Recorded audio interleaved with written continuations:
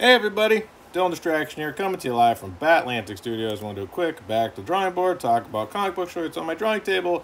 Hit and Run, successfully funded on Kickstarter. Here's a Procreate time-lapse video of me inking.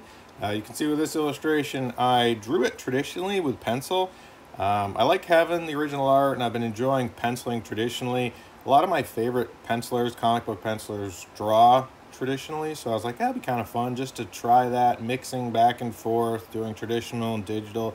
I think there's benefits and drawbacks to both of them, especially with all the humidity we're currently having. The paper tends to get really gummy for me, and the graphite gets kind of schmeary, so I find in the winter that's different. But the great thing about working digitally is you can do it anywhere. I could be on the couch, I could be at the beach, I could be in the car, like not driving. I can't drive and ink. Although I saw Todd McFarlane once, he was doing a video and he was inking a Spawn page traditionally in the back seat of a car. So he had like, I don't know if it was a dip pen, I doubt he could do that, but he had like microns and he was just inking debris and rocks. And if you look at some of those pages, you're like, yeah, it looks like that was inked in the back of a car.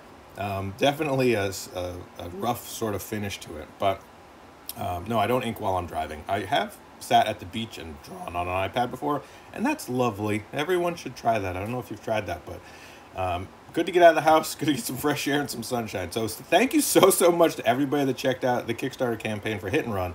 I was thrilled that it hit goal. Obviously, you know, I'd love to hit bigger numbers, but just so appreciative of everyone that backed it and supported it.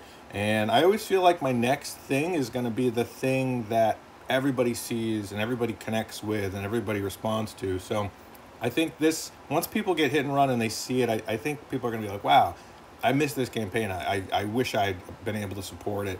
I love this work. I think it's such a fun idea, and these characters are so much fun. So I want to get this book out into the world. So I'm going to be sharing a lot of these process behind the scenes videos here on my YouTube channel, which is DylanDistraction.com.